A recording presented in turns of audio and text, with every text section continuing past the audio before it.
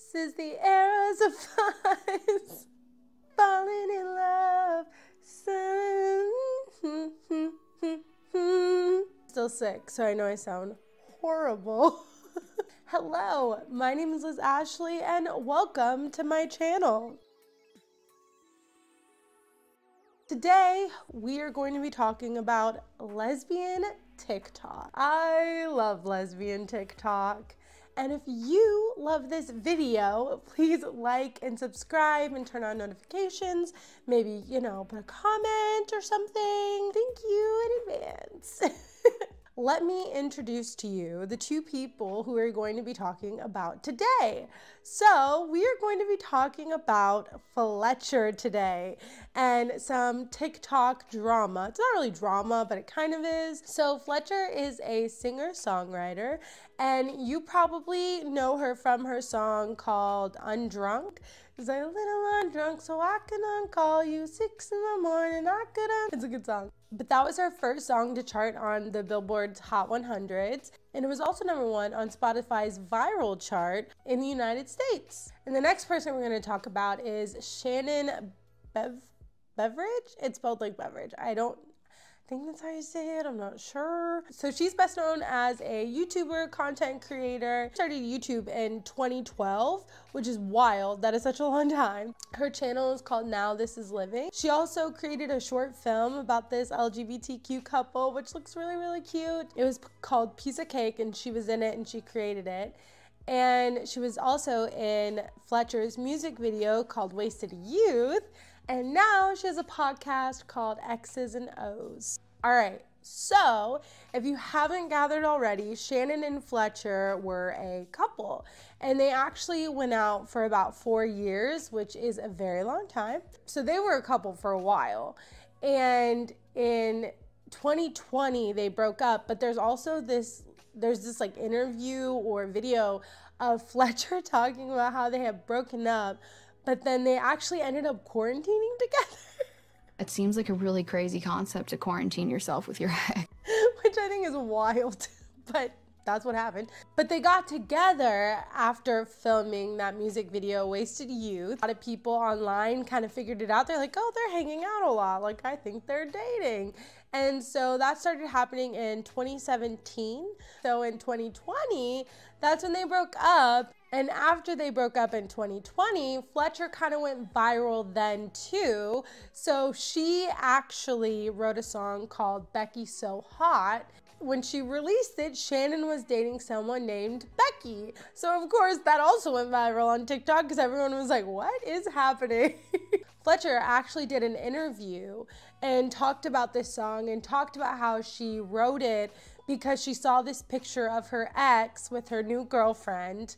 And she was wearing this vintage tee that Fletcher had also worn before. That was Shannon's. And she just like outright said it. She was just like, yeah, that's what it was about. And like someone found the picture and like the person tagged in it, his name is Becky. But basically the song is saying like, I can't even be mad, I can't even blame you because Becky's so hot. Like ex's new girlfriend on Instagram, and she had posted a photo wearing an old vintage t-shirt of my ex's, and it's one that I've worn before as well. He looks hot, like really hot in the t-shirt, like hotter than I have ever looked in it. And so I literally just wanted to write a song that was like, I can't be mad, I get it. And in that same interview, she also said, she was like, I think Becky is just like a word that, the music industry uses. It's just like a term that the music industry uses. And I'm like, yeah, but also if you're, but like she's actually dating someone named Becky.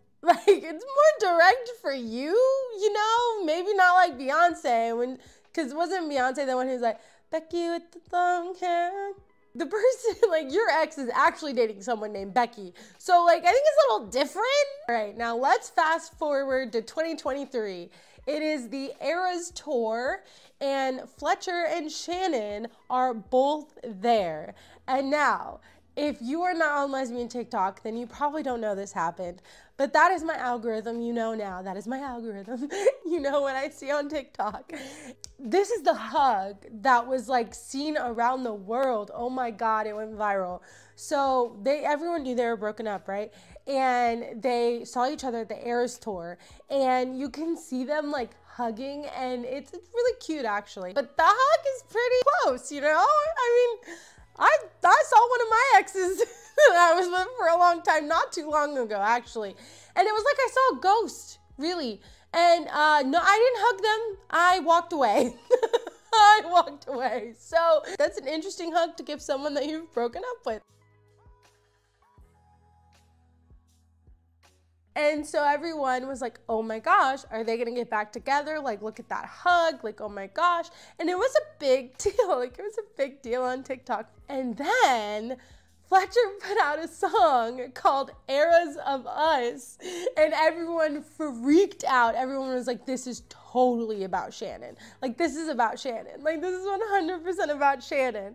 Because they saw each other at the Eras tour. So everyone's like, it has to be about Shannon because she said the Eras of Us. Okay, so Fletcher actually had an interview about this song, and she said it. Honestly, I love her honesty. I do, because she's just like, this is what I wrote it about. This is what I said, and this is what happened. Everyone on the internet was right. She was like, I saw this ex at the Eras tour, and I love that she said that. I think that's so funny because I'm like, she has to know everybody knows who she's talking about.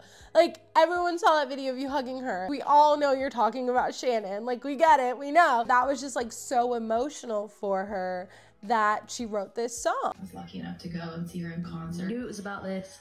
And I ran into somebody from my past who was a great love of mine. And of course, everyone was like, oh my gosh, this is so sweet. This is such a sweet love song. And everyone, I guess, was like, oh my gosh, they should get back together. Like, they should get back together. Yes, Shannon, people were like commenting on her videos because she's a content creator. And they were just like, oh, you guys should get back together. Oh, you guys are so cute. And so in her podcast, X's and O's, she has this like clip that she just came out with, like literally the other day. I was dumped. It's so interesting too because the internet doesn't know the reality of that situation either. And so they're listening, being like, oh my gosh, go get her back. Go get her back. I'm like, she doesn't want me. And I was just like, oh crap, I didn't know that. I didn't know that. But then she had this other clip too of her talking about like kind of teasing like a podcast guest. And she's like, everyone keeps asking me to bring this certain person on. And, you know, maybe I will, but it might be awkward. Who do y'all want to see on the podcast? I have seen a few recommendations. And everyone's like, you're talking about Fletcher. Like, that's who you're talking about. And if that's who she's bringing on, I'm totally watching that. And I'm totally going to do a video about it because that's going to be an awesome freaking episode. That is the drama. What do you think? How do you feel about this? If you've made it this far, comment something. Comment disco ball. That would be really cute. Thank you for making it this far, and thank you for watching, and please like and subscribe. Like I said earlier, I've been putting out videos every Monday, so please stay tuned and turn on post notifications. Bye.